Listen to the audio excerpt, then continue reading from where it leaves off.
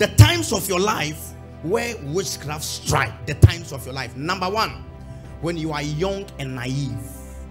When you are young and naive. Because at that time your eye is not open. So many things that you don't know.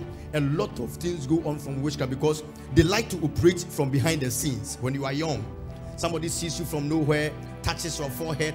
Example, somebody sees a young child. Wow, and when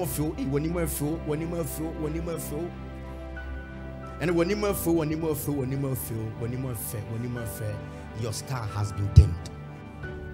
When you are young and naive, it can happen. It's after many years that you come to the point of realization that something was being contaminated.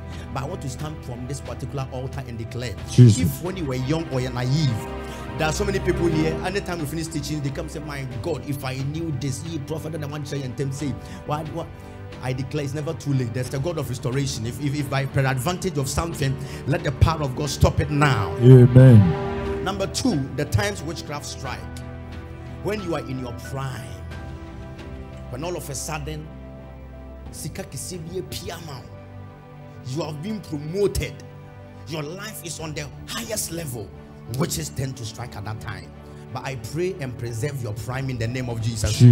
Now this is the next thing. After a great accomplishment, so long as the individual was struggling in a crowd, nobody thought about for the person. But let the individual go and build a house in their hometown. That's when the trouble starts. So long as you were walking on barefoot, not an email, those said demons here, anytime that they can fight you. But the time you went to that particular hometown funeral and they saw you in that car, that's when the meeting started and they started and said, hey,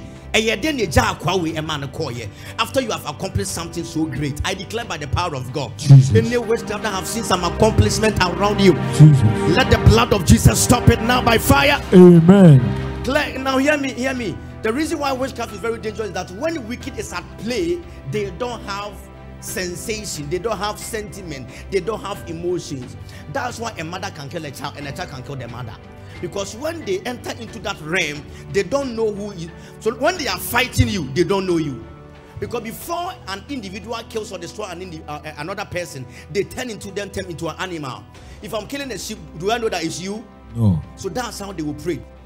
Can I continue? Yes. Great accomplishment. And two, when you complete something. Number 5, the moment people tell you congratulations, get ready for witchcraft attack. What they don't like in their life is when somebody tells you congratulations. When somebody tells you congratulations. Hey, congrats. Listen, people that have issues with forgiving birth, most of the attacks from prophecies I give over here, most of the attacks, where do they start from? Wedding day. After people tell you, what they hate is congratulations. But let me give you good news. If my congratulations is going to cause them heart attack, then it's already a heart attack. Because more congratulations are about to happen for you. You will build more houses. Amen. Your career will flourish. Amen. All things will work well. Amen. Oh, tell to the person and say congratulations. Congratulations. Say congratulations. Congratulations. Oh, hold your hands. Say them and tell them. Very soon they will tell you congratulations. Number 6, after you receive good news. After you receive good news, and you will bring your good news. And the 7th one is what I want to pause here to really advise you. They normally strike when your spirituality gets very low. When you are low on vibration. If your spiritual frequency vibration is low, they can get you. So everybody, how do you increase your spirituality? I've shown you. Pray, fast, read the word of God, be righteous, take in the Holy Communion. It increases your vibration. When your vibration is high, witches and wizards cannot survive around you.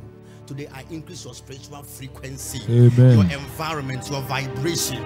You know, your vibration, when it's being energized, it will irritate them.